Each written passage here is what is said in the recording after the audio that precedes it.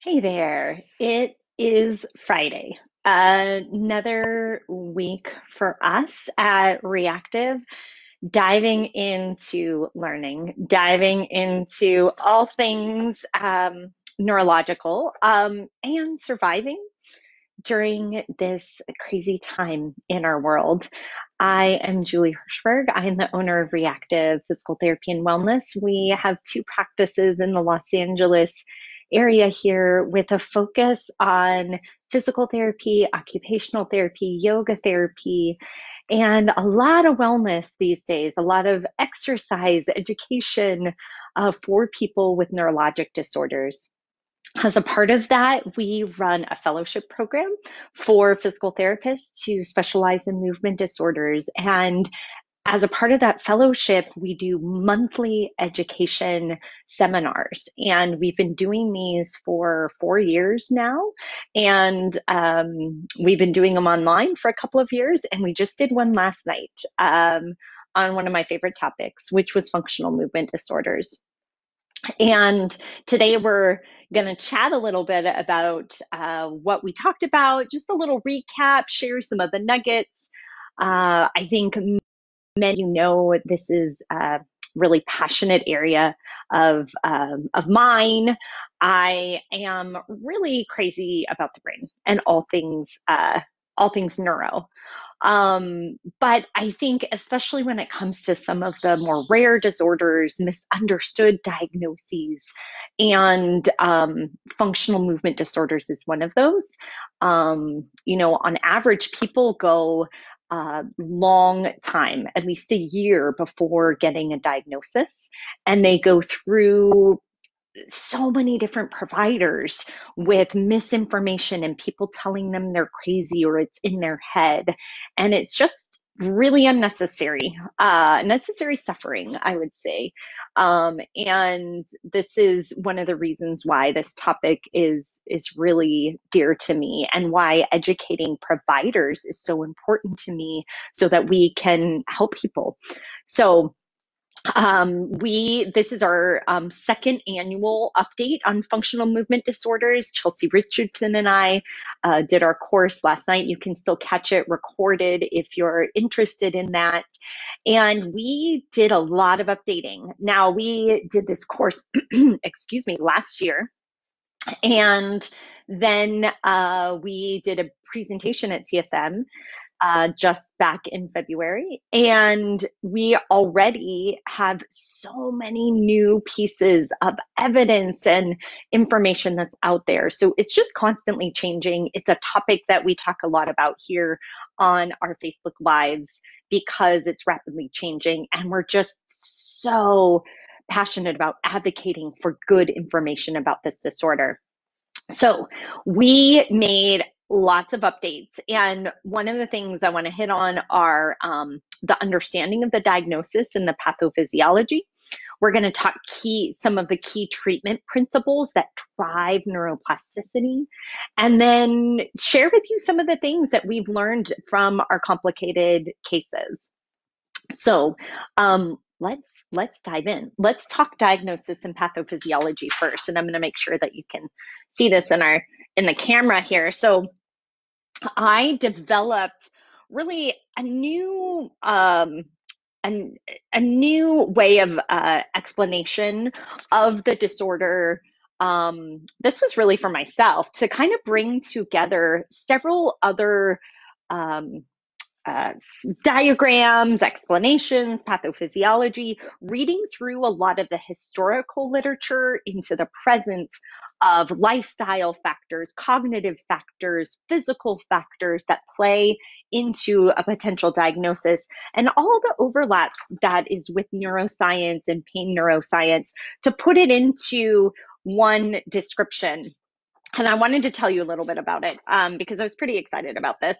And this started with some excitement with Janine Holmberg's work in 3PD. And she has a diagram that helps explain 3PD and put something similar here for all of functional disorders. So I want to tell you a little bit about this and pulling from this literature. So if we think first about this first yellow box is kind of there's an initial event or maybe even an accumulation of several events or predisposing factors, which are really, you can see a lot of these out in the literature. Predisposing factors like physical injury could be one, physical or emotional trauma, sleep deprivation, a dizziness event, a panic attack, all of these things could be that initial event.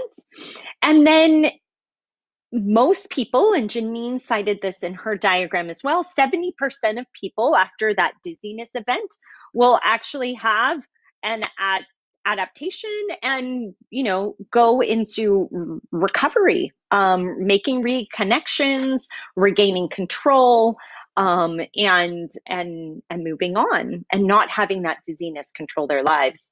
However, in the dizziness world, 30% of people may not go down that path. And why is that? And it turns out in the literature, there are indeed reasons why. And so if we adapt this to functional neurologic disorders, we can look at what are some of those predisposing factors that we know in the literature. We see them clinically as well, may then lead the adaptation pathway to go to a maladaptive neuroplasticity, lead to functional neurologic disorder, lead to impaired sense of self-agency, over-awareness and vigilance, and cortical distortions or smudging of the sensory cortex. What are some of those factors? And these come out in the literature. Comorbid factors like immune system disease, genetic factors, even having a neurologic disease, lifestyle factors like diet, sleep, deconditioning as big ones, psychosocial factors, so fear, illness perceptions, personality, being very isolated, which is just a huge problem for people right now, a heightened sympathetic system, feeling no control or autonomy.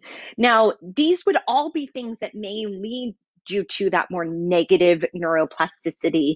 And these are all things then where we would directly come and help either refer or provide intervention.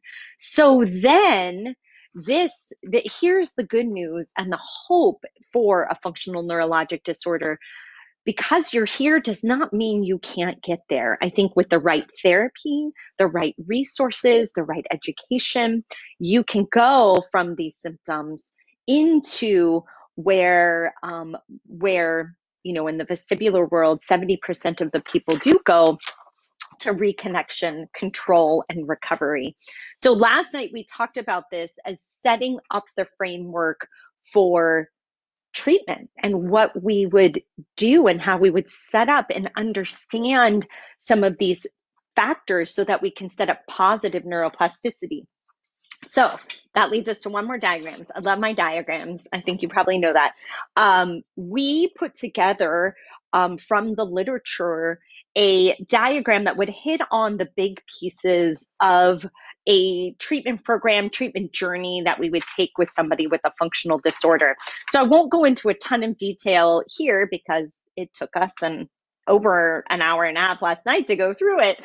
But I just want to hit on some of the big pieces. So going kind of in order, they don't have to be in order, but that first is the diagnosis, having a diagnosis, especially with a movement disorder specialist neurologist, the therapist's own understanding and confidence in that diagnosis, and a lot of listening and understanding. This is where we did talk about having some of those enhanced expectancies, sharing videos of other people who have been through this diagnosis. The second is addressing some of those underlying factors or just ensuring that they have resolved. So for example, if you've had a dizziness incident or a vestibular incident, actually seeing that it has resolved so that then you can be focused on. I see some kids coming in my background here. We have a new toy for spring break. Are you wanting to show me? We are live on video here. You can certainly come in. Arlie is showing their new little bubble suits that we got she and her sister for spring break here. It's been raining a ton, so we just blew them up today. Um, and you know what? This little bubble suit would be a great intervention, I think. It totally changes your sensory experience when you say, Arlie, of how you're walking. You have to walk a little different. You got all this, this different sensations. Okay, it kind of looks like the world revolving behind me. Thank you very much for sharing. And there you go. This is what's happening at our house during spring break while we're all at home. Um, so ensuring that an event has actually resolved, and then addressing some of those underlying issues. Was there a range of motion deficit, a strength deficit, an imbalance, neural tension, all of those pieces? And then these pieces are really the heart of what we're doing. Neuroplasticity optimization and that reconnection, restoration of normal attention and control. We talked last night. This was a really fun part because I dove all into a lot of the resources that I've gained in the mindfulness world for autonomic toning, grounding activities to reduce vigilance. We also talked about applying the optimal theory as a way to improve that connection for people, and then graded exposure, especially in the world of motor control and in the person with dizziness, and sensory training and reweighting, all part of that reconnection piece. So that really hits on the 4 pillars of treatment in the functional neurologic disorder. Um, and then finally, we applied this to some pretty complex cases. And one of those cases was a case that Chelsea and Kaylin, one of our other therapists, share of a person who had, and we were able to show that they had both 3PD and a functional gait disorder, met the diagnostic criteria for both of those. And you can, sometimes these overlap, and that can be really difficult. And I think one of the biggest questions that people have is where do I start? And this, you start by listening to your patient. Where do they need to start? And that, listening, that's in the orange here. Listening is probably the biggest piece. Validating and understanding where they need to start. They may need to start here in neuroplasticity optimization for autonomic activities and grounding activities, because they can't progress the control without having their nervous system in a little bit more of a parasympathetic state. So Chelsea was able to really beautifully describe that in our patient case, and then could show moving into a case where the person has both the 3PD and a functional gait disorder, how you could progress the systematic exposure with little successes, graded exposure and success for both the 3PD and a functional gait at the same time. This is often what we are having to do, I would say, is do 2 things at once, or address 2 big problems at once. So there you have it. 3 big neuro nuggets, I would say, from our course yesterday. Understanding the diagnosis and the pieces, the neuroplasticity pieces that go into play, looking at those key treatment principles, and understanding where you start may be in any one of these places as you listen to your patient, and being able to progress through complex cases. So we had a great time last night. We had a great group of people with some good questions and observations. We're continuing on. So we've got our Learning Gone Viral courses that we've been doing for the last couple of weeks, which I've loved. And it's a great way to interact and stay up to date in a really cost-effective way. we've decided we're going to continue that. We've gotten such great feedback.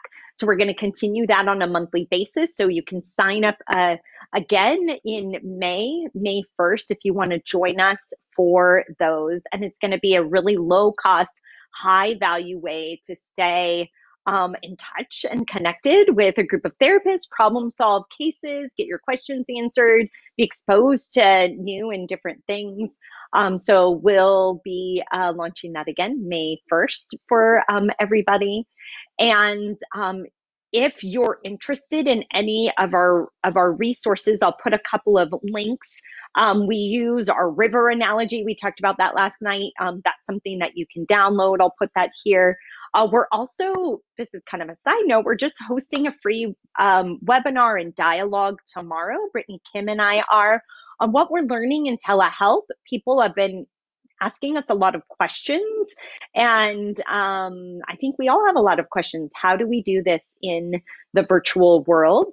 So we're going to talk, how do you do the neuro exam? What about somebody that needs more physical assistance? What about the person that doesn't want to get online with you? What are we doing and what are you doing? And together, I think we'll be able to feel really confident in applying our skills in a new way, in a virtual way.